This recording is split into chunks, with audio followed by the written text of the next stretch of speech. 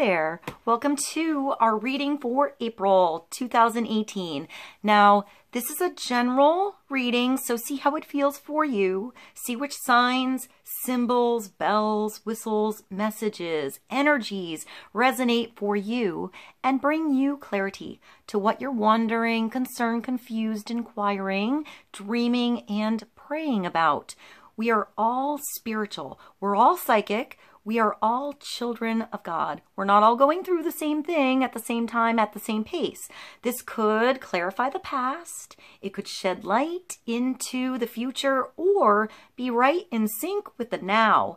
In the end, always use your logic and intuition together to make sound decisions based in love for the highest, greatest good of everybody. So we're all uplifted in love. See how it feels for you. If you want a more in-depth look at your month, check out your sun, moon, and rising sign videos. And if you get a chance, try to check out the musical playlist that I put below. See if there's something personal for you in the lyrics, in the videos, in the songs, or just enjoy the tunes. Thank you so much for being here. I love you. I hope you enjoy the reading. I'll see you in a moment. Scorpio, welcome to our reading for Scorpio sun, moon, and rising. Let's begin. Let's get clarity on the energies coming through in April 2018. We're going to start with one card from the Archangel Oracle. Let's see what God, Source, Holy Spirit, our higher self, angels, and energies of love have for the highest and greatest good of all. We're going to start with one card, get some general advice, wisdom, and clarity for Scorpio, sun, moon, and rising. Some insight into April 2018.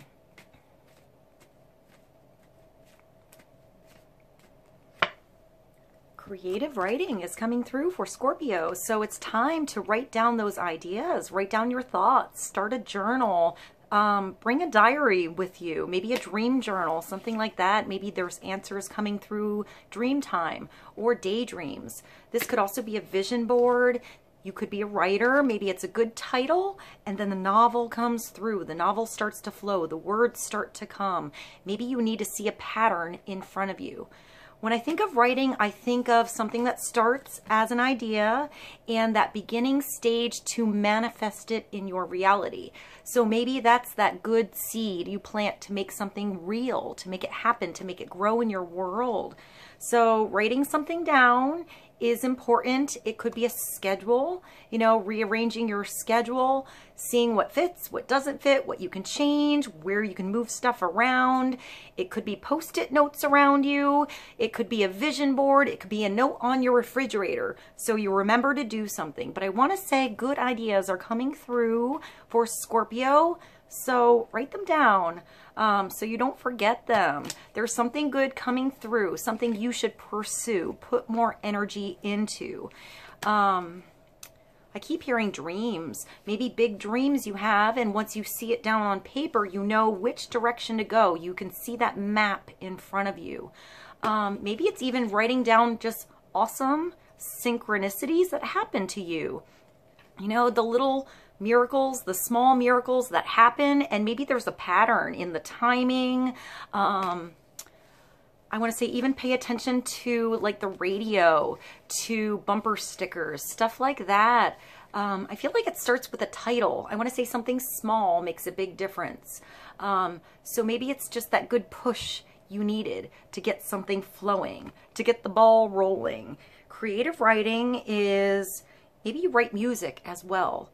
You know, maybe you have the lyrics, but you find the right person to write the music, or vice versa. Maybe somebody else has lyrics for your music, or you do both. It makes me think of a jingle, you know, something small. I get something small that has big energy. I hope that makes sense. I'm getting like a commercial. Maybe you're an actor or an actress, or it's that small, like, I want to say a trailer, you know, that gets everybody to that show, to the movie. Maybe you write like, musicals or plays, something like that. It could be a children's book that comes through. Maybe somebody you know has amazing art. Maybe that's you. Maybe you never thought of putting your art into a book. I'm getting child energy, like something really creative, something really colorful. Maybe different colors are important.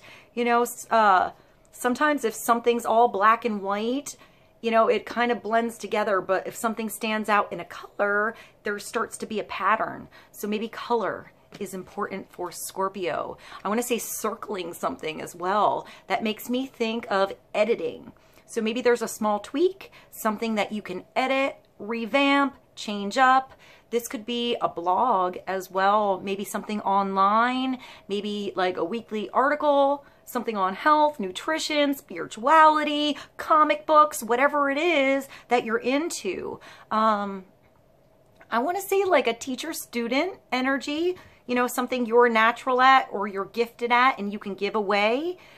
Maybe you learn from your students, or there's somebody in your world eager to learn something you know.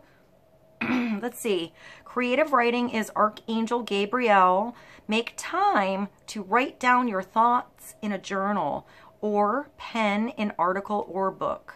So that makes me think of writing with a pen in a book. So maybe you're reading a good book and you know the chapter's good, but maybe you can like underline in the book, write some side things in the margin, you know, so you can go back and put something together later.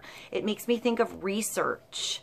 Maybe you're going back to school, doing some research on something. Maybe there's a book, Scorpio, just like sitting on your shelf that you bought that you were excited about reading but never got to it. Maybe there's some good information there. Maybe just start. Sometimes I just take a book and just open it up and see which page it is. And sometimes there's some awesome information on that page randomly for you.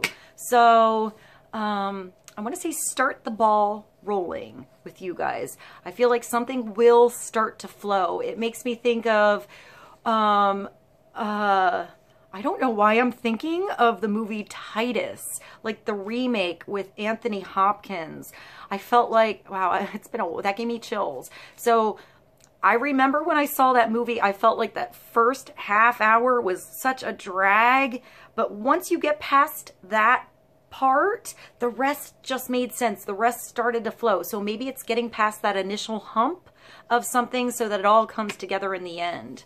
That was sort of random and weird. So let's get clarity on, let you see this, creative writing. I see a lot of golden energy here. So I want to say a golden opportunity. I just keep seeing a phrase, something like that, a title, maybe something on your Facebook or something like that. You know, something small that you see quick could affect people in a big way. You know, you could, I'm getting positive results with something. So let's get clarity for Scorpio on creative writing. Archangel Gabriel, make time to write down your thoughts in a journal or pen an article or book. Right here, open book. Maybe you need to be an open book to open up about something. So you can brainstorm, maybe discuss something, your ideas, inspirations, maybe experiences with somebody else. Maybe you have some awesome experiences in your life and you don't even think of them as being really amazing. It's just what you went through. But to others, it helps them learn. They connect to you. So that gave me chills too. So maybe there's something you went through in the past or you're going through now that happened in your life because it brings healing in your future or to others. I feel like others are connecting with you. So maybe it starts with your own connection to what you went through and you'll find that connection later. I hope that made sense. Let's get some clarity for Scorpio on creative writing. Gonna get a tarot card.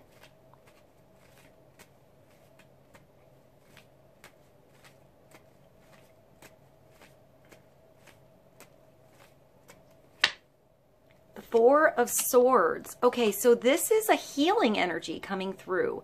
It's taking a pause. It's taking a rest. Here, he or she, it looks like a he, is sleeping, but in prayer, in meditation, on purpose to recharge your batteries, to gain some new energy later when you wake up. So this could be meditation energy, relaxation energy, going to bed at an earlier time, perhaps waking up earlier in the morning. It makes me think of doing activities like exercise during the day so you sleep better at night. This could be just an extra pocket of time that's 5 minutes to meditate that makes a big difference in your energy in your day. So solutions can come through. So you get out of the ruckus a little bit and go to your own little quiet corner to do your own little thing so you can relax, so you can breathe again. So this is a breathing card. It's a slowdown of energy. And I feel like once you slow down, the solution always comes through. It's like you're thinking about these things here, but you have one thing that's on your mind, one thing that's grounding you, one thing that needs to be solved first, that you're putting energy on. Prayer as well. Maybe let go, let God, pray, and then allow the solution to come through how it should. It might not be as you planned. There's a lot of, I want to say, books in the background. It also makes me think of an organ. Let's see if you can see that all here. And when I see the like Mother Mary image here, I see the Vesica Pisces behind her, which makes me think of a birth, you know, birthing something. Something coming through, being born, being creative, emerging. It's a really pretty card. It looks like a cathedral.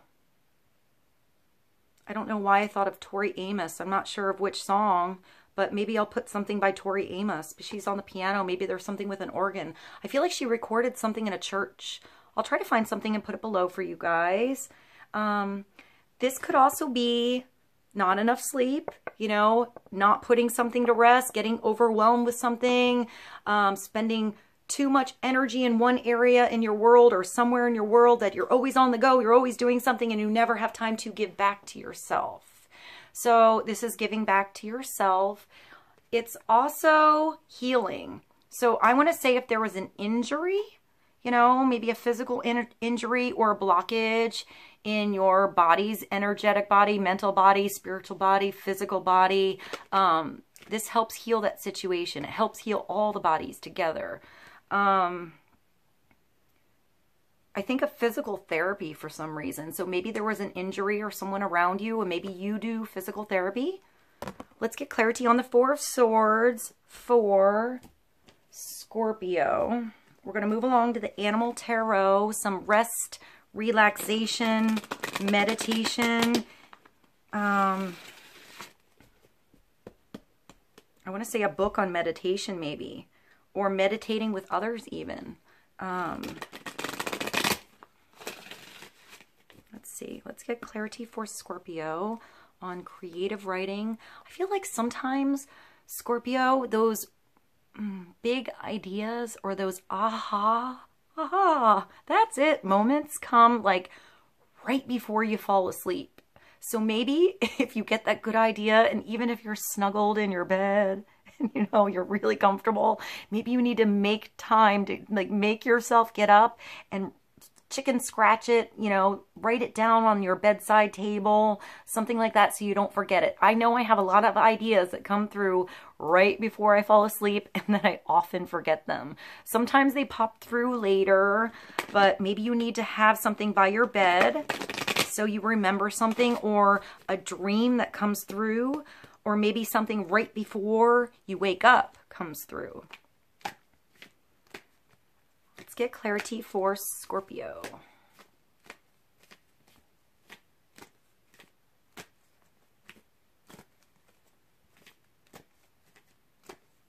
Clarity on the Four of Swords and creative writing. And we have the King of Winter coming through. So the King of Swords energy, it could be a male, it could be a female, but it's a male energy. It's a very direct, smart, independent, sometimes unemotional energy. Sometimes he's disconnected from his emotions a little bit. He's very, very logical. He likes plans, regulations, you know, rules. But he's really smart. He usually has very good advice. He's very direct. He's very much to the point. This could be a teacher. It could be a brother, father, husband. It could be you. I see the whale. It's the humpback whale, right? Yeah. So when I see, this is a big, powerful energy. When I think of a whale, I think of sound, huge, vibrating in the ocean, like the song of the whale healing the earth, because it has the whole ocean to go through and put its vibrations in, and vibrations are healing. So, I just heard that song, Son of a Sailor, Son of a Sailor. I'll put that below. That was sort of weird. The King of Winter is like the King of Swords. You have a lot of swords energy coming through. So there's a lot of mental activity coming through in April for Scorpio. Let's see. I want to say a big fish in a little pond for some reason. So intelligent, impartial, respected, unemotional. So maybe take your emotions out of a situation. Don't get so emotionally invested in something. Think a little more logically on something. Use your intuition, you know, try to fire up both sides of the brain, which actually meditation does.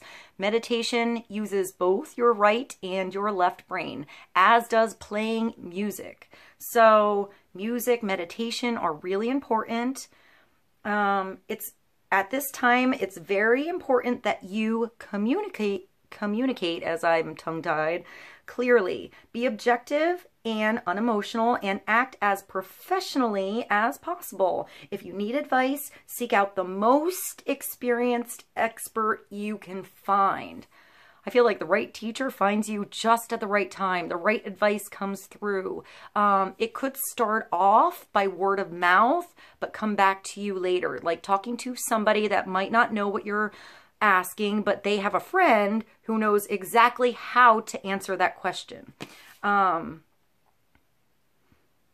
I hear word of mouth. So let's get clarity on the King of Winter.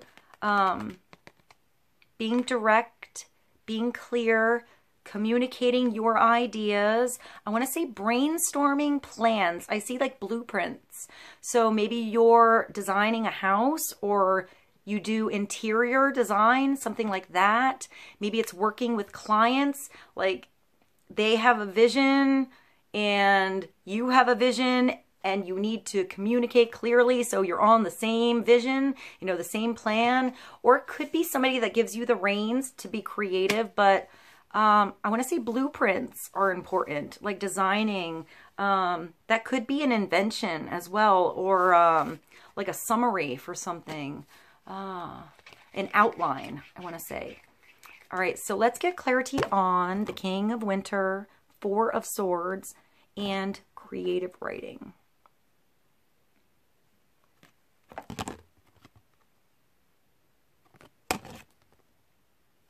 All right.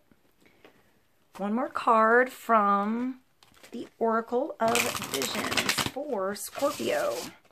Clarity on writing, meditation, more sleep, good sleep, awesome sleep, healing energy, healing old wounds, and new opportunity and really good advice. I want to say financial advice as well.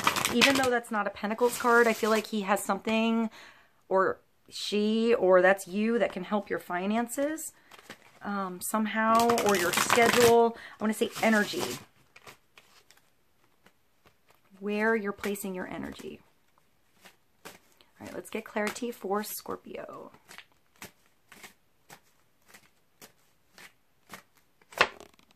And there's an hourglass here. It's number 40.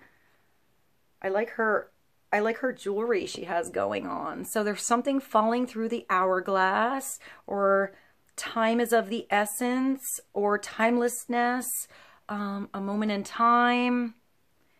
There's like golden sand falling out of the hourglass. So something's falling out. Maybe you need to break free from something. She looks very focused. I want to say telepathy for some reason. Maybe there's somebody around you that you can sort of hear each other's thoughts. You know, you think about that person and they always send you the text right when you were thinking about them.